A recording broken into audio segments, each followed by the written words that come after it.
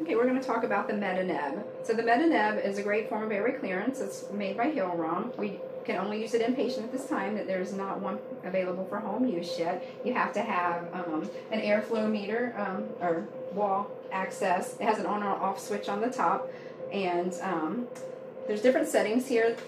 Typically we will use the CPEP mode and the CHFO mode.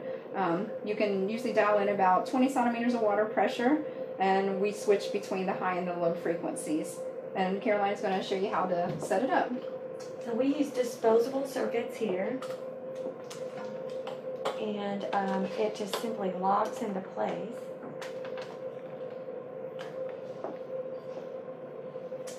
Then you just have your basic nebulizer cup.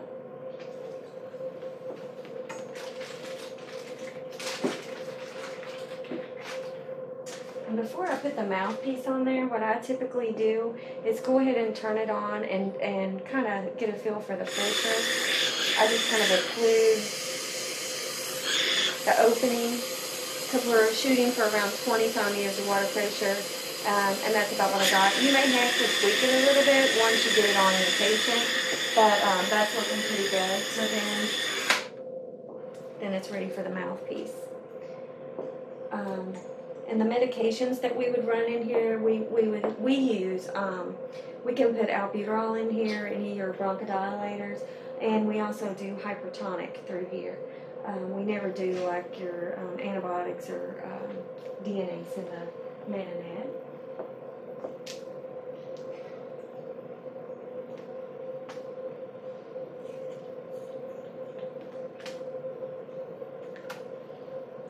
Our protocol here at Cincinnati Children's is we usually always start with the CPEP mode. They do 2.5 minutes on that, and then we switch it to the oscillating mode, and they do 2.5 minutes, and then after that 5-minute range, they stop and do huff coughs, and we continue to do that for 4 cycles, alternating between the high and the low frequencies. And now at this time, we're going to have Trace demonstrate how to use the device. So we typically recommend this device for children 10 years and older, and so Trace is right at that age group. So he's going to try to demonstrate this for us. And like we said, we start on CPEP mode, and we're starting in the low flow setting. And I'm going to turn this on, and Trace is going to demonstrate the first cycle. So we would do 2.5 minutes in CPEP. We're not actually going to do 2.5 minutes, but we would do 2.5 minutes here, and then 2.5 minutes in the oscillating setting, and that would be our first 5-minute cycle. And we do a total of 4 of those with huff coughs in between. Okay, so the main thing for Trace is to keep his cheeks stiff. You don't want their cheeks to flutter out. So he wants to concentrate on keeping his cheeks nice and stiff, and just breathing with the machine.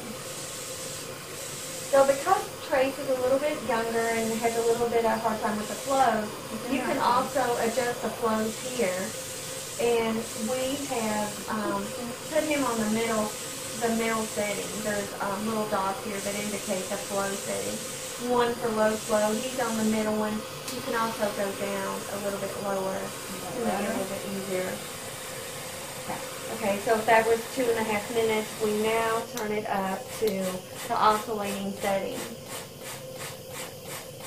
So we typically, like I said, run our albuterol through there, and then if he would get hypertonic or something, we would follow hypertonic with that, and if the treatment was still going on, because the treatment lasts about 20 minutes, we would just run normal saline to finish out the treatment.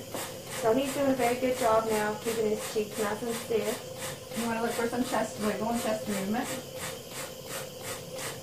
And then stop and huff cough.